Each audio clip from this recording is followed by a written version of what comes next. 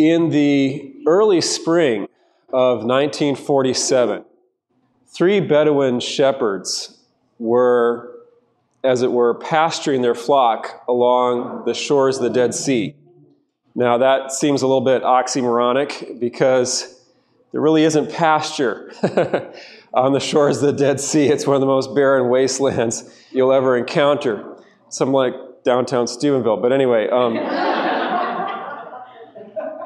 there's nothing to eat and everything is noxious and the water is bad. So it's a curiosity, why were these Bedouin shepherds watching over their flocks along the shores of the Dead Sea? But nonetheless, they were for some reason. And to amuse himself, one of the shepherds, by the name of Muhammad el-Deeb, started throwing stones into the cave mouths that line the hills. There are these large bluffs, as we'll see in a moment, large limestone bluffs along the shores of the Dead Sea, and there are caves and openings, both natural and man-made up there. And he liked to throw rocks, and so he started throwing rocks into the cave entrances. He threw a rock into one of the caves, and he heard something shatter inside the cave. And that was unusual, because it wasn't expected that there would be anything in there to shatter. Well, he didn't investigate right away, but the following day, they were in a different location. He had some time. He went back to that cliff face and crawled into the cave to investigate. And inside the cave, he found around a dozen clay jars. Most of the jars were empty. One was full of dirt.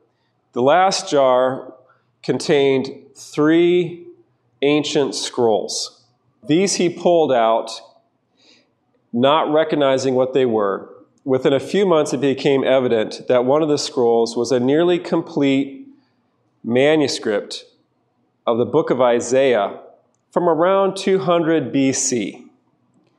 Now, the shock that sent through the world of Bible scholarship was incredible, because prior to the discovery of that manuscript of Isaiah from this cave, the oldest Hebrew copies that we had of any significant part of the Hebrew Bible was from around the late 900s AD. So suddenly we have a manuscript, nearly complete in almost perfect preservation, of the entire book of Isaiah that's 1,200 years earlier than anything we had seen before. The other 2 scrolls that Muhammad el-Deeb found were also very interesting in their own right. One was a religious rule for a community life, a document that's come to be called 1Q Serach HaYachad. That's Hebrew for rule of the community. We were celebrating the feast day of St. Benedict today. Like the rule of St. Benedict, this was their rule for their communal life. And as we're going to see, they were very much what we would think of as a monastic order.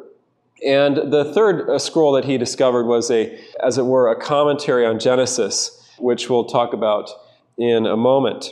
Okay, so that was 1947. That was the discovery of the Dead Sea Scrolls.